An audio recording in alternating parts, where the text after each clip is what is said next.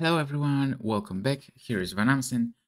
Today we are solving a classic problem that involves a bit of math and a lot of coding fun. So this will be Fibonacci number.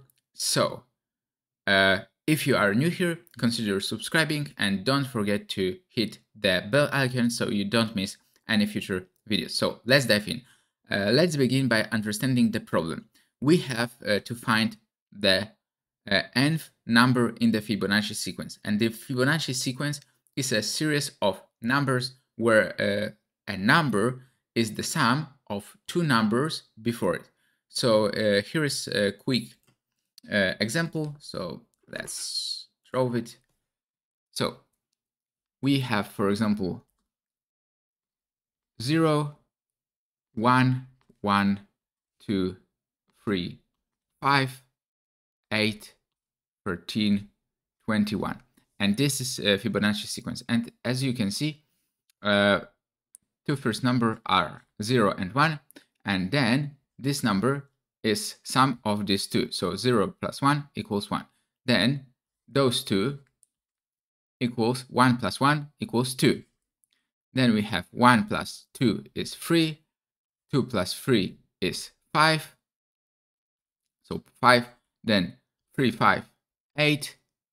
5, 8 plus 8 is 13. And 8 plus 13 equals 21.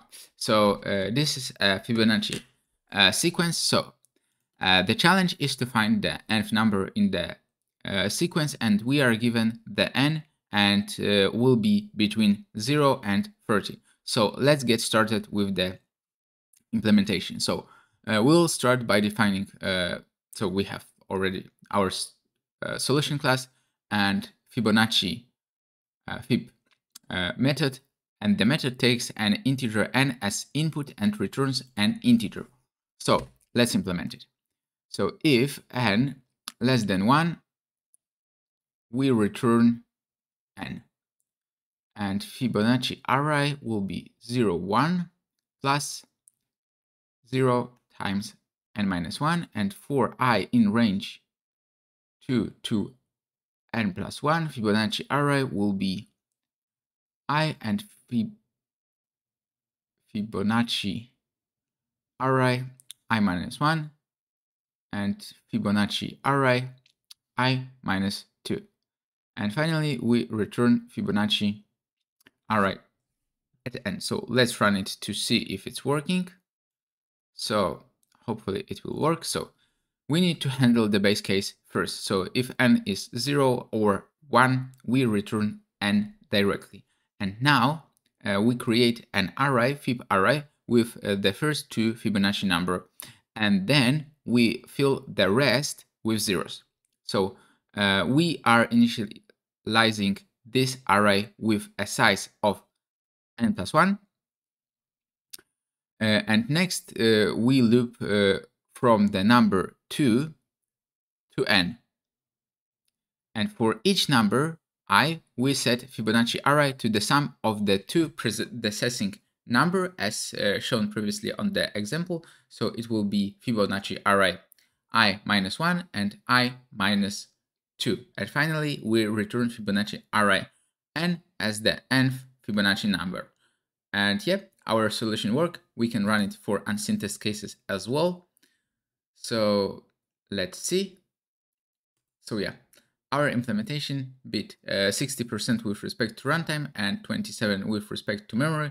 So all good, and yeah, working as expected. So perfectly, our code is working fine, and the time complexity of this solution is O n, and the space complexity is also O n, and we are using a dynamic programming approach here, which reduces the time complexity from exponential in recursive solution to linear in this case.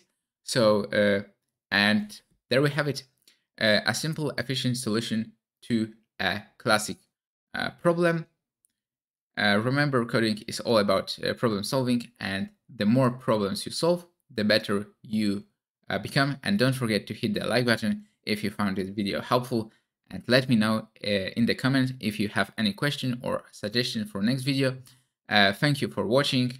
Keep practicing. Happy coding, and see you next time.